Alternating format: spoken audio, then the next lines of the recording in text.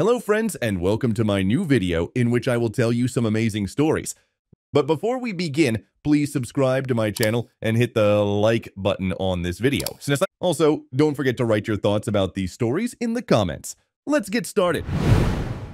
The first story is that karma is sweet. I have always found great resonance in this narrative. This was 12 years ago, during my last year of high school working for a grocery store before moving away and beginning at uni. First note, the area had at least 4 more grocery stores under the same chain. Having completed my shift, that of the early one, I was returning home when I discovered I had neglected to do some shopping after work. Good for me. I decided to go shopping at another store since another one is en route back home. I head down to the register to pay out after getting what I need. When I arrive, I observe a small line developing, and that the cashier girl is working as quickly as she can, trying to call someone over to open a second register. Scene.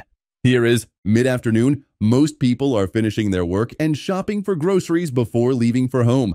Customers abound in the store, and staff shift changes abound as well. Doing her weekly shopping, a woman I know from my own company, referred to as single mom, is at the register with her 2 children and a lot of groceries.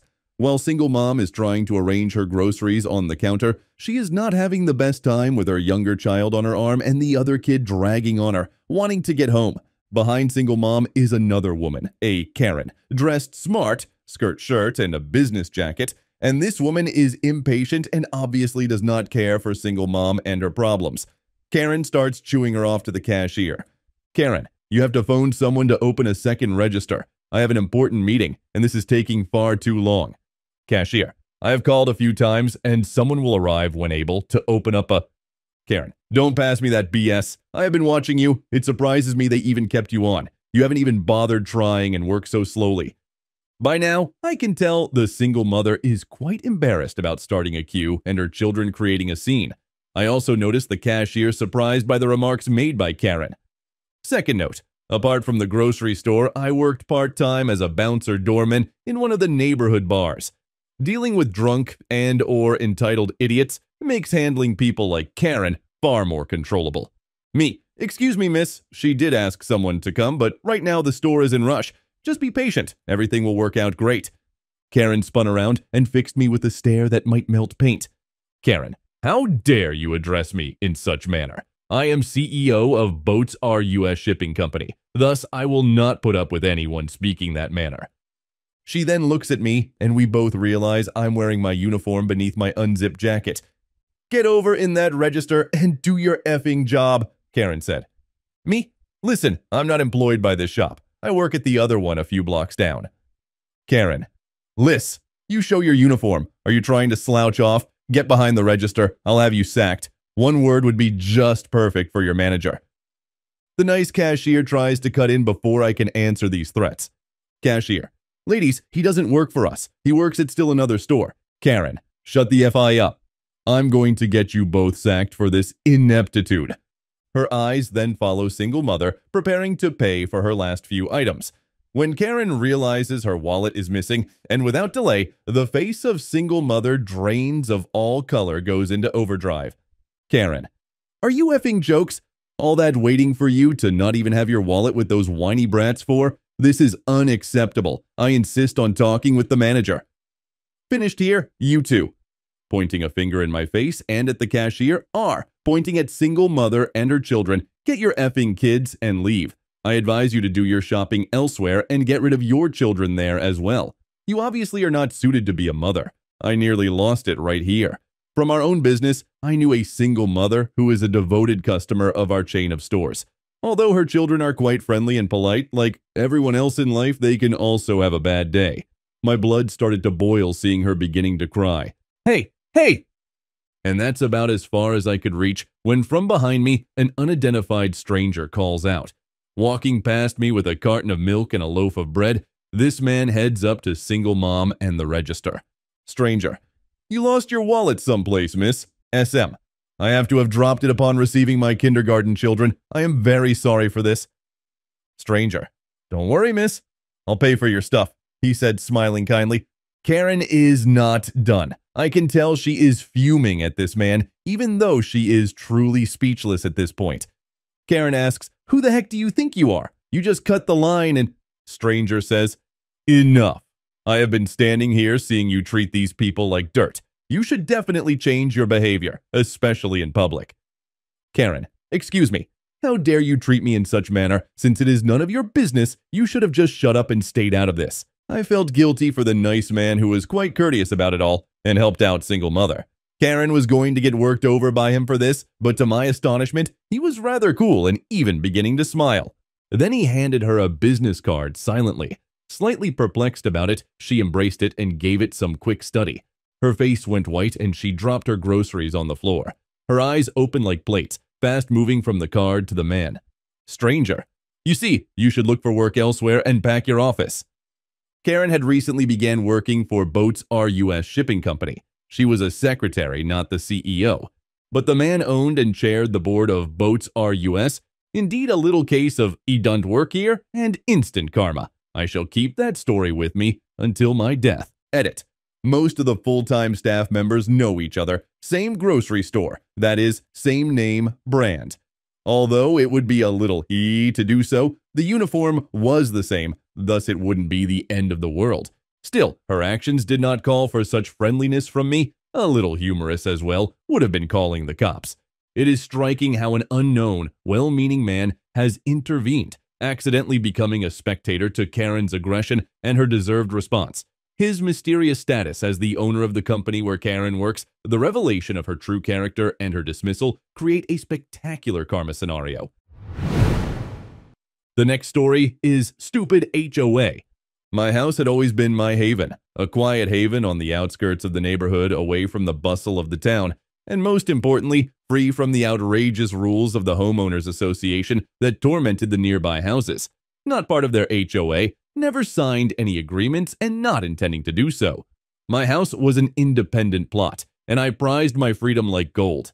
I first started hearing neighbors whisper just a few months ago. All members of the HOA, people on my street seemed to be staring at my house lately. They would peep curiously at the stone wall I had built years ago for privacy and aesthetics around my backyard. Made of stacked stones, my wall was a solid beauty that accentuated my house. One day I was working on my garden when I noticed several HOA board members standing across the street pointing at my wall and snapping pictures.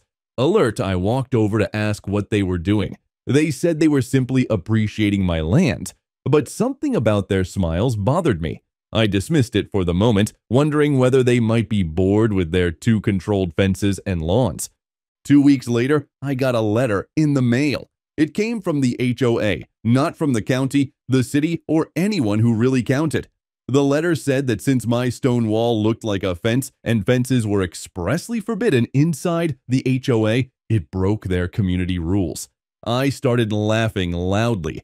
Not even a part of their HOA, my wall was most certainly not a fence. Presumably, though, they had decided it was their business anyway. I called the HOA president, Bill, a man with the attitude of someone who enjoyed power just a little too much, thinking it was just a misinterpretation. I gently said that my property wasn't under HOA rules and that I wasn't a member of their organization. Dismissive, he said they would have to discuss it at their next meeting. A few days later, I returned home to find something that made my tummy turn over. My wall had half been destroyed, smashed to rubble. Furious boiling in my chest, I hurried from my car. There was no accident-related damage here. It was intentional. 2 HOA board members were standing smugly next to the trash pile, grinning as though they had just finished some sort of twisted game. They asserted they had come to enforce the community standards and taken down the illegal fence. My blood was heating. For what felt like hours, I argued with them, telling them I wasn't part of their ridiculous HOA and they had no right to touch my property. But they were unconcerned. They claimed the HOA decided my wall resembled a fence and fell under their purview. They were absolutely sure they possessed all the authority. I reported police right away, but the officials advised me it was a civil matter. So, resolved to strike them where it hurt, I visited my attorney. Their actions went beyond simple grudging. They were property destruction. When my attorney, an old friend focused in property conflicts, saw the case, he smiled. Technically, it was a gold mine. I compiled every bit of data I could over the following few weeks. The pictures the HOA captured, the letter they sent, even neighbor witness accounts of board members, hammers and crowbars tearing down my wall. And then the true twist emerged. Investigating the HOA's activities, I discovered something significant. Half of the neighborhood's homes were not even under the correct authority to follow their policies. Turns out, they had been coercing non-HOA members into compliance for years under false pretenses of more authority than they really possessed. Their jurisdiction limited the properties, thus mine most certainly wasn't one of them. Equipped with this knowledge, my attorney assisted me in submitting a lawsuit covering harassment, trespassing, and illegal property destruction, in addition to damage to my wall. The lawsuit was large, and as it happened, several other homeowners were eager to participate once they discovered they had also been misled by the overreach of the HOA. The lawsuit arrived at the HOA like a goods train. The evidence was overwhelming, even if the arrogant President Bill tried to minimize the whole thing. Ultimately, the HOA had to pay for both a large sum in damages and the complete restoration of my wall. Every homeowner they had wrongfully harassed over the years had to also accept public apologies from them. Still, the best thing about it is, the illegal activities of the HOA were revealed so completely that several board members were compelled to step down and the HOA was disbanded. Now the area is quieter, and I have my wall back, taller than it has ever been. Bill left in disgrace. My house still is free, as it ought to be. And with HOA crushed under the weight of its own conceit, it is simply a memory. The next story is, my neighbor steals my cat and lies to me. Me father super dad, animal lover of all kinds. GS, good son, my son loves cats. CK, cute kitten, victim. MF, mother of family consists in EM, cat thief. Entitled mom. MD, mother F dad, felon, moron, just part of the story, has no lines. EK, entitled daughter and son, quite interchangeable. EG, enabler, grandma, entitled first, the background. My family and I used to live in a house in a terrible area, but we were fortunately next to the very sweet cat lady. And the reason one of the most beautiful, incredible kittens entered our life, CK. Being half Maine Coon, CK exhibits all the traits and personality without being twice the size of any other cat. That was around 12 months ago, and when we discovered CK in our tree, she was just a little young to have been weaned. Like a much older child, my then 6-year-old son, GS, fell in love with CK right away and helped to clean CK of all her fleas and such. He also fed and slept with CK. We moved from there into a much better neighborhood about 7 months ago, with only one setback. Soon we discovered that the family across the street, MF, were manufacturers and dealers of illegal drugs. Not gangster or anything, but lots of traffic. Still, we signed a lease, so we had a year. The now full-grown CK vanishes after the first few weeks. We searched, GK assisted us in our search, the EK assisted also. Nothing until roughly 2 weeks later. I was sitting on the porch when I saw the cat emerge from the door across the street. Though whatever, CK is back. I thought it strange. Nothing else until roughly May. CK is pregnant by some local Tom before she vanishes once more. We resume the search and everyone is once more contributing. Not a trace. Nothing at all. By now, GS and the EK were friends and frequent hangouts. Everyone was thrilled about the new kitties after they had all visited each other's homes and EK played with CK. Hence, they knew CK, and we are rather familiar with her. About 3 weeks into the CK missing, EKs abruptly mentioned that their cat had returned soon after CK vanished. I believe. I then ask EM if she has seen CK. No. Why would you think your cat is our cat? Not exactly what I asked, but I am not looking at a meth house. CK is sitting on our front porch the next day. She has her kittens 2 days later. GS is thrilled. Everyone else is EK driven. All is pardon. Bygones and all.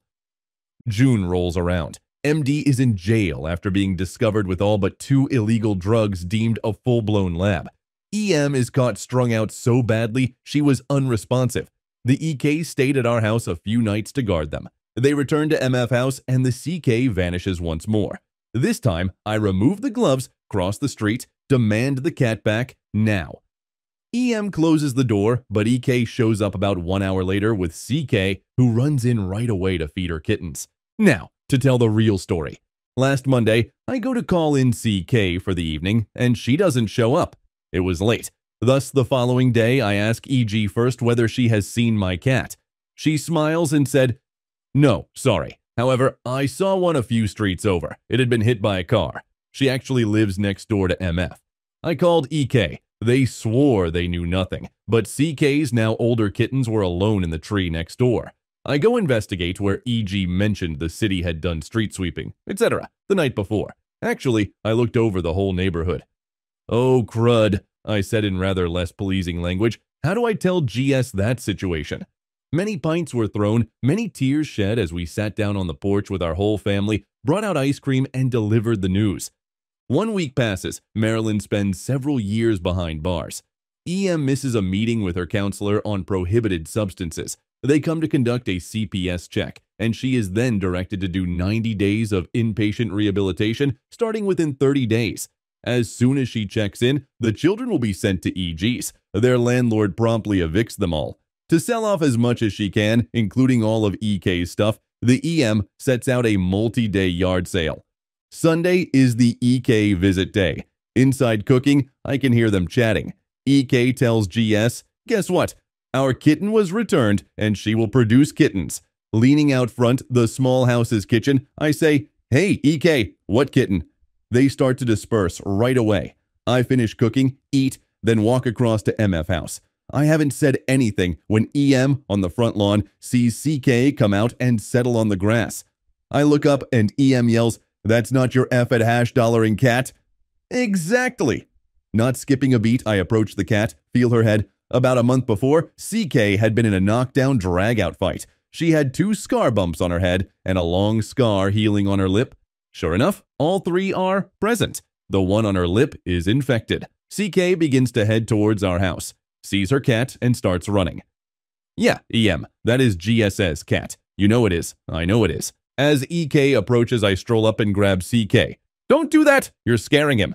I grabbed CK and turned to EK. Few things. 1, she is a she. 2, you visited our house. This is CK. 3. EM steals from her constantly. Thinking it was over, I turned then and headed for my house. Now comes EG. "What is going on here?" EG yelled. Tears streaming down GS's face. I called over GS and said, "CK, you're alive," he said while sprinting into our house. I then turned to EG. Seeing so much red, it could have been a deep shade of crimson. "Your cracked head daughter stole GS's cat again. Then you told me about CK. I was so done, I didn't care." Red-faced GS now. "That's EK cat. We acquired him for them a year ago, and he vanished almost a year ago." "Where did you supposedly find CK?" Listen attentively. She is CK. CK wasn't born even 1 year ago. We came here from previous town 7 months ago with CK. You have seen her. EK has performed in our house during EM's away, so don't give me this. EG was not wavering. EKs were never over at your house. I had them at my house the whole time. Blushing. "And that is EK's cat. I'll show you pictures." You showed me pictures and pulled out her PHHME, all dated from the time CK had been missing before. "Sure, those are all obviously of CK." She squinted at her phone. "Look at this one from last summer," grinned, and showed me a cat picture. As I mentioned, CK has dark, almost black and dark brown stripes and is half Maine Coon.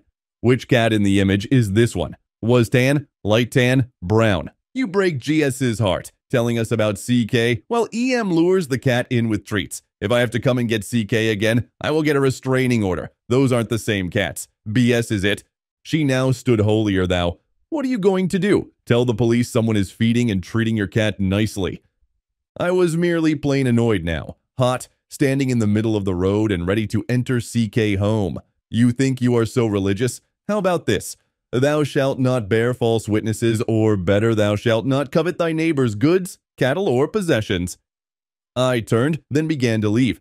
"You are breaking EK's heart now," she yelled at my back suddenly. "Your daughter stole our cat, repeatedly. EK's heart was broken by you telling her CK was her cat. We're done. I'm going inside, super glue her collar shut, and get her a crate for her and her kittens." EG said smugly, "Real adult, just locking an outdoor cat away. No real adult would not be forcing your neighbors to hide their cat, so stealing it. Real adults wouldn't tell their neighbors their animals passed away." I turned to go, EG gulping like a goldfish. It's over right now, too. Oh, no. Again, I had to fleed CK and put medicine on her lip. The regular police knock came from my door as I was getting everyone in bed. Opening it, I said, "Yes, officer?" Grasping behind him EM and EG, he sighed, "This lady, say you stole their cat. Could you understand his holding up of a picture of the brown and tan cat?" "This is my cat," I said to him as I watched CK lying on the rug playing with her kittens. "Yeah, this cat isn't here," the officer said after a few glances between CK and the photo. "Before you go, EM is a known dealer. Her husband just went to prison and she had her kids taken away. You may want to consider a more reputable source in the future." Again sighing, the cop said, "I'm just here for the cat, who clearly isn't here. If you'll excuse me, I have to have a chat with EM and EG." I closed and locked the door. Since then, I have closed all the windows and doors. GS is quite careful not to let the cats out. At first, you move to a better neighborhood, full of hope for a better future for your family and your pets. However, your well-intentioned efforts to hide your pets from your dishonest neighbors are met with new difficulties and a struggle to get your beloved cat and her babies back home.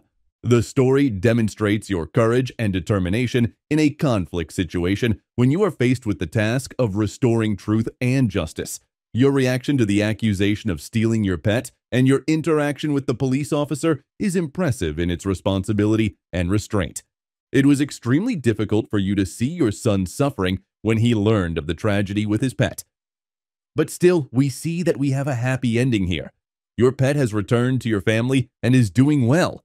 Even after a difficult ordeal, you remain strong and determined. I wish you and your family peace and prosperity, and I wish your cat a safe and joyful return home. Thanks for watching. Just a reminder, subscribe, like, comment. See you soon.